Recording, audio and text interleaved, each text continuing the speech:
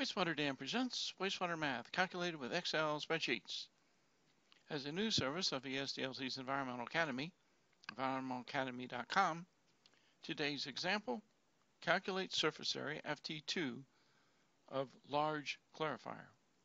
Today's problem reads, determine the square feet of large clarifier having a diameter of 282.166324 feet. Calculate surface area of one large clarifier. So this is a surface area problem, standard formula for this.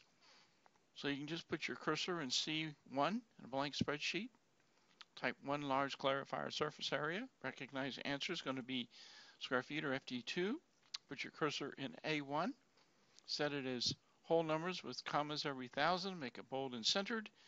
And in the address bar, you can type this formula, equal sign, open parenthesis, 282.166324, close parenthesis, multiplication key, open parenthesis, 282.166324, close parenthesis, multiplication key, open parenthesis, 0.785, close parenthesis, and press enter.